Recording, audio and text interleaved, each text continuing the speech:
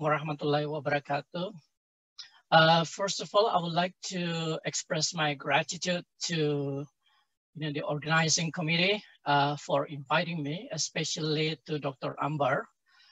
I feel so excited, but also sad that I have to deliver this talk, far away from Yogyakarta. I was looking forward to coming to the city because Yogyakarta is one of my favorite cities in Java.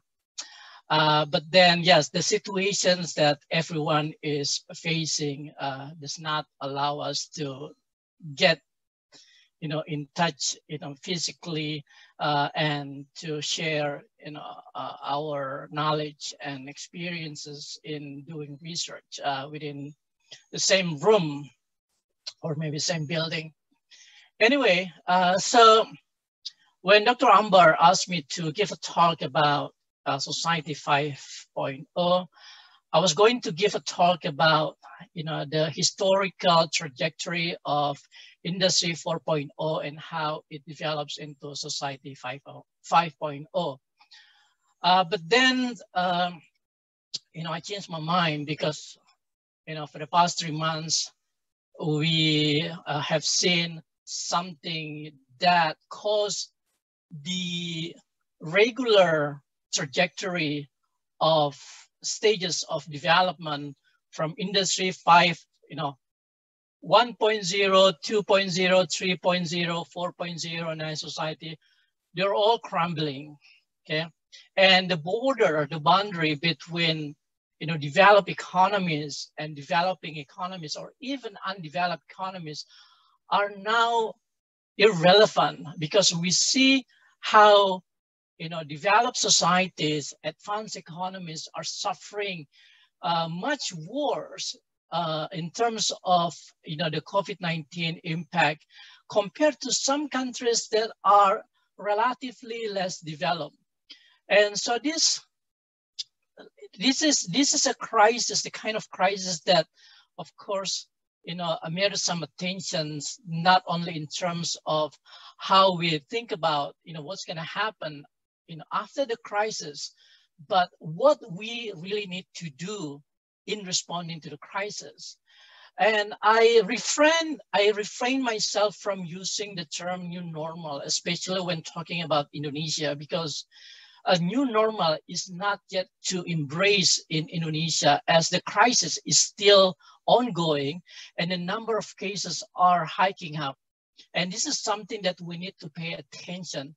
And it is in my way of giving attention that I would like to change my, my talk from Society 5.0 to what I've been working for the past 3 months in responding to the crisis. So allow me to share my slides.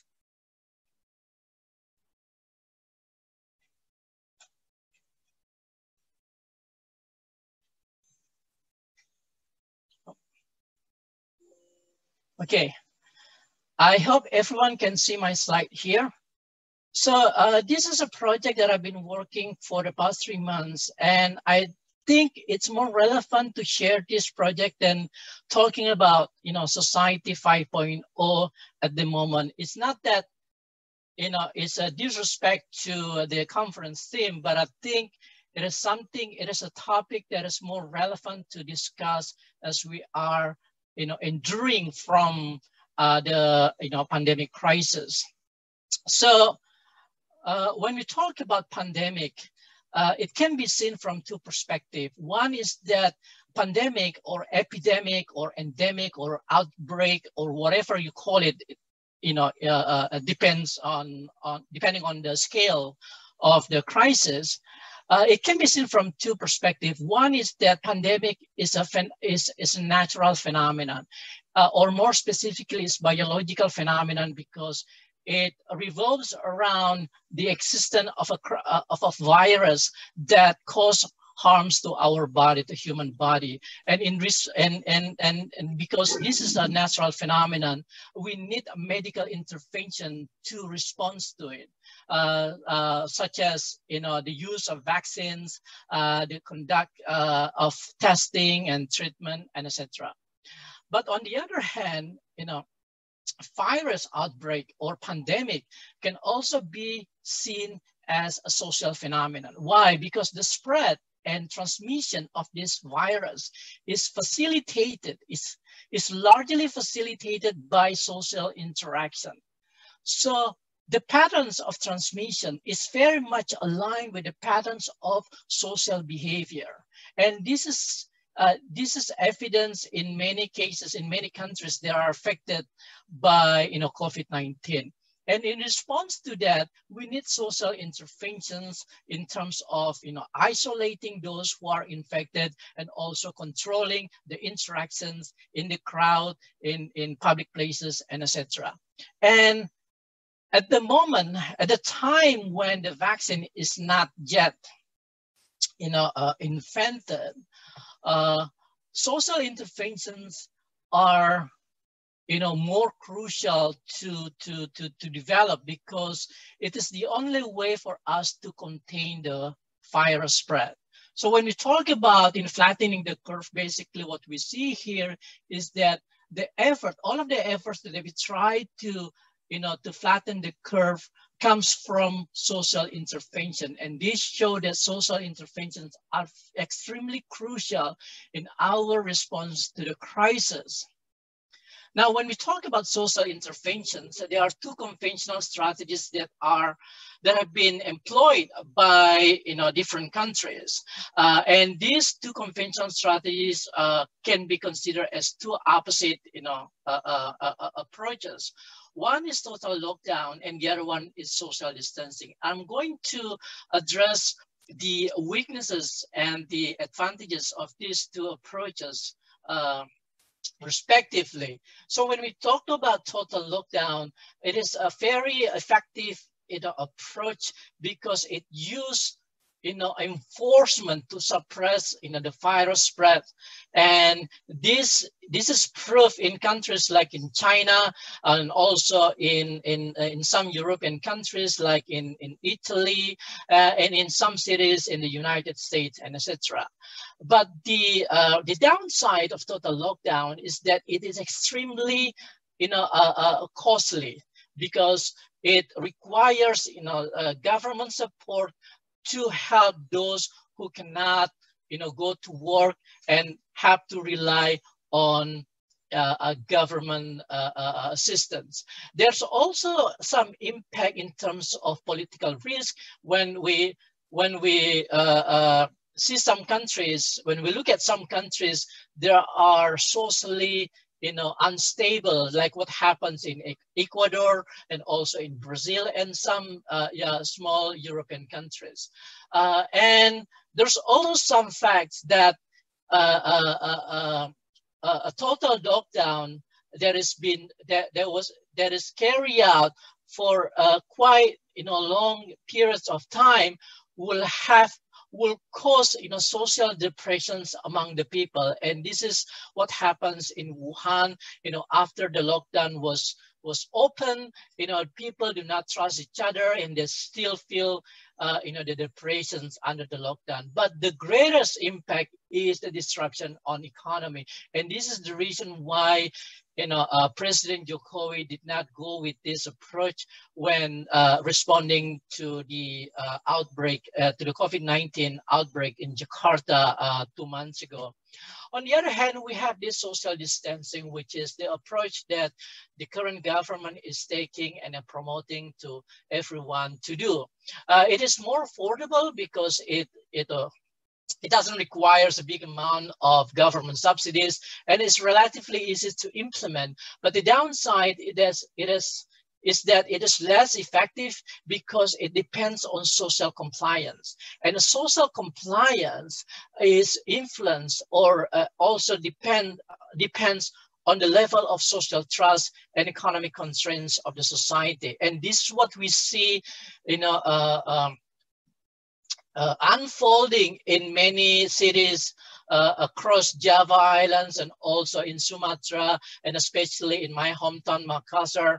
Social distancing is not working because the lack of social trust of the people to the government, in addition let alone, not to mention the economic constraints that they have to suffer during the social distancing period.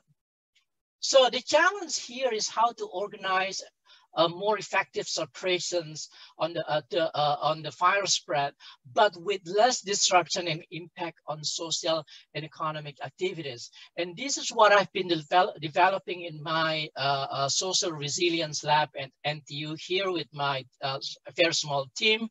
And it is an approach that we call as micro lockdown, which is very much a middle ground approach between total lockdown and social distancing. So I'm going to spend another 10 minutes to elaborate the concept and the impact or the benefits of micro lockdown.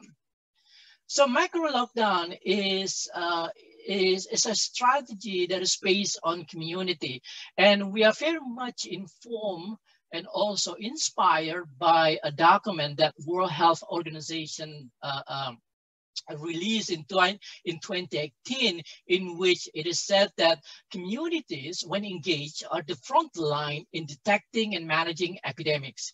They are most affected and have the greatest influence in anticipation and preparedness as new diseases emerge or old ones re-emerge. So this document is not specifically about COVID-19, but pandemic or epidemic in general. But we see the relevance of this, a statement or suggestions to the social and economic conditions in Indonesian society.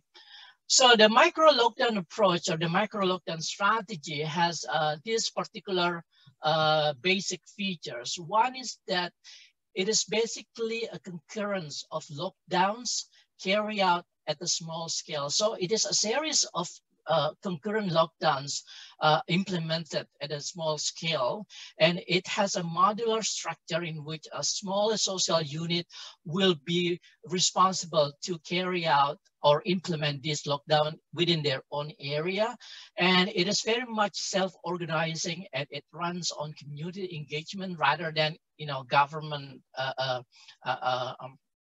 apparatuses. And our model and simulation shows that it is particularly effective in urban areas with dense population. And we see this in urban areas with dense population across Java, such as Jakarta, Bandung, Yogyakarta, Surabaya, and etc. So visually, this is the difference between micro lockdown and total lockdown. On the left, you see a total lockdown model, which is basically a big giant square where everyone is inside and cannot leave their homes. While micro lockdown consists of smaller squares, and everyone stays within their own squares. They still can move outside their, they still can go out from their homes, but then they have to remain within their own square. So this is how we imagined the implementations of micro lockdown. Excuse me, you have 5 more minutes. Thank you. Yeah, sure. Thanks. So how to calculate the efficacy of micro lockdown? So we have some mathematical models to calculate this, the effectiveness of micro lockdown. I'm not going to explain this. Let me just skip it. But the bottom line here is that when you have same number of infections, and then you divide people into different squares, you're gonna end up with lower amount of infection risk. So we see here on the left side, the infection risk is greater than infection risk on the right side. And this is the model that the simulation that we developed.